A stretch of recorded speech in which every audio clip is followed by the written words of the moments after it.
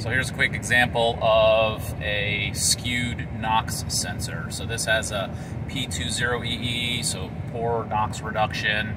We're looking at front are about 305 parts per million, rear is about 60 and 70 and 80. It's a little bit high. Gas bench here in the corner says that's not true though. We got 13 parts per million.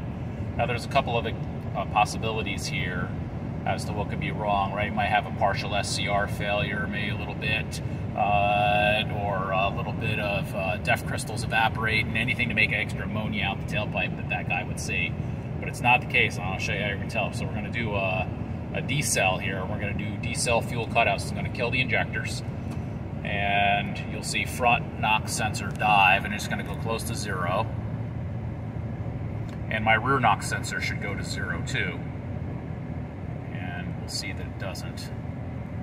So front NOx sensor is 15 parts, 14, 10, 11, 12, right? And rear's staying high. It's staying at about 70 parts per million. It's just too much. It's notice even my rear NOx sensor. You know, truly have decel fuel cutout. No NOx on the front. No NOx on my gas bench, but still 100 parts per million or so on my outlet NOx sensor. So anyway, that would be a bad NOx sensor number 2. Alright, so here's our after repair, and so we're dosing like we should. You got 100% dosing here. We're climbing hill, it's just why we got a spike there, but we have great reduction out of this thing. So notice 350 out on the front, 40 out the back, so there's a 90% reduction right there. It's 360 and 25.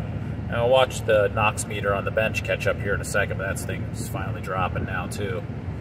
So pretty good numbers, right? 250 in the front now, 9 and 10 and 11. Now we're down to 5 in the back, and our gas bench is agreeing, so it's diving now too. So under 20 parts per million. Looks like it's probably going to level off there, 15, 18, 17.